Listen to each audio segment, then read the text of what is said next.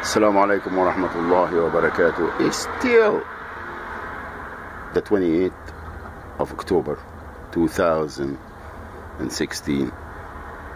Still somewhere. You know, back in 2009 with the Placentia Police Department and the County of Orange, they always asking, can we get him for that, boss? Can we get him for that?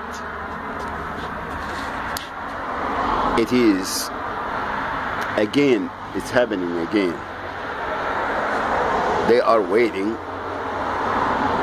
but this time a lot more intense, because now they really wanted to they want to kill me, and that's why all these terrorist stages attacks, and they want to somehow get me in one of these. All right. San Bernardino was not an accident. San Bernardino was not Al-Qaeda, ISIS, or any of this. Riverside knows what I'm talking about. The mayor office and the county, the state also, and state police departments, FBI or sheriff department, the FBI for the state of California.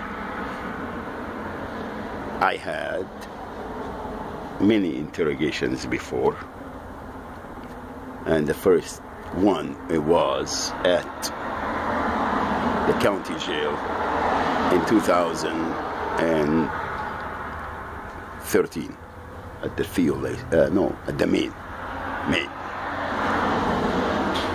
because the letter that I sent to Paula, okay, and I was just provoking them because I knew all along that that's what they were trying to do. Why they want me so bad? Because I expose them for their crimes, and I'm holding the United States of America government for all the crimes that has been committed against Ummati Muhammad, and I'm talking about in the last, let's be conservative, 200 years. How's that? We're not going to go further than that. 200 years. The UN or whoever they are, they have to sharpen up their pencils for all these heinous crimes that they committed against humanity because of the absence of Ummati Muhammad. The British, the most uncivilized barbarian, buried the United States of America in the Middle East once again, because they knew that this is the end of the empire.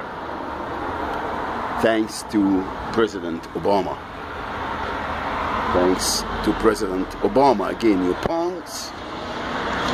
He's the smartest president that this country ever known, right? And you are criminals, and you think that